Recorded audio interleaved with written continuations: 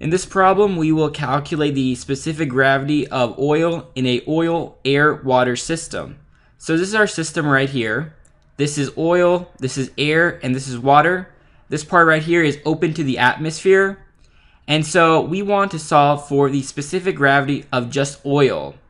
And in order to do so, we can focus on pressure to actually solve for specific gravity. Now, so we will have two ends. This is one, the vertical of A and the vertical of B. The horizontal pipe has no pressure change, so we can ignore it. So we will focus on pipe B and pipe A. And I'll show you what I mean. So we have PB, the pressure due to the atmosphere for B, plus density of water times G times H1. H1 is the height from here to here. Again, we ignore the horizontal leg and just focus on the vertical of B and A. So this will equal our pipe A, this part right here. And pipe A has more components since we have oil, we have air, and we have water. So it's going to be the atmosphere, so PA, because this thing is open to the atmosphere, they both are, plus rho water times gravity times our height. So water was from here to here, which was H2. Plus, now we do air. So we get rho air times gravity times H3, our height. From here to here is H3. Finally, plus rho oil times gravity times H4 from here to here. These two will equal one another.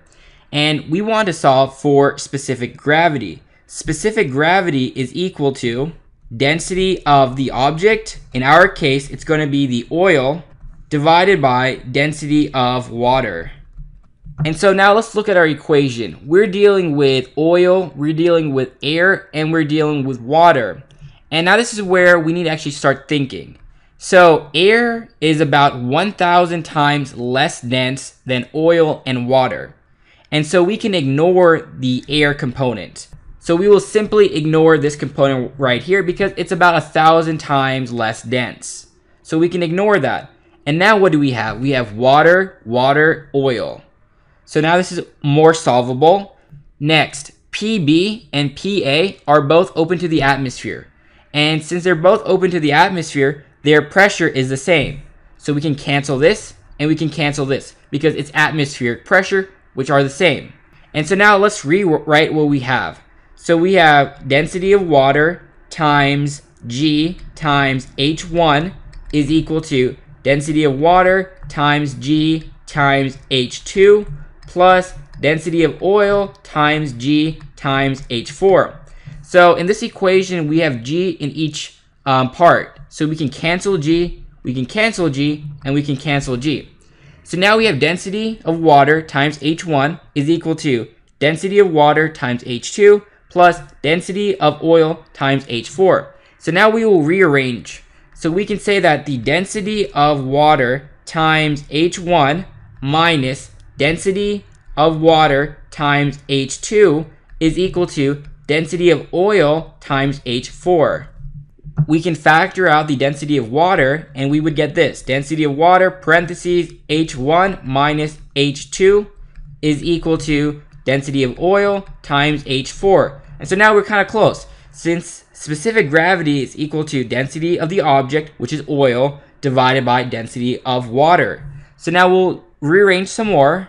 Since we want density of the object, oil, divided by density of water, we can divide this by density of water and then divide this by density of water. So we would get H1 minus H2 is equal to density of oil divided by density of water times H4. So this part right here is the specific gravity. And so we need to eliminate this. So we will divide by H4 and divide by H4. So we would get density of oil divided by density of water is equal to H1 minus H2 divided by H4. And now we simply need to replace what we have for H1, H2, and H4 to ultimately get the specific gravity. So H1 was 3, minus H2 was 0.55, and H4 was 3. And let's just double check. So H1 was 3, H2 was 0.55, and H4 was 3. And so using a calculator, we would get 0.82 as our specific gravity for oil. Now this makes sense because oil is less dense than water. And that's all we need to do for this problem.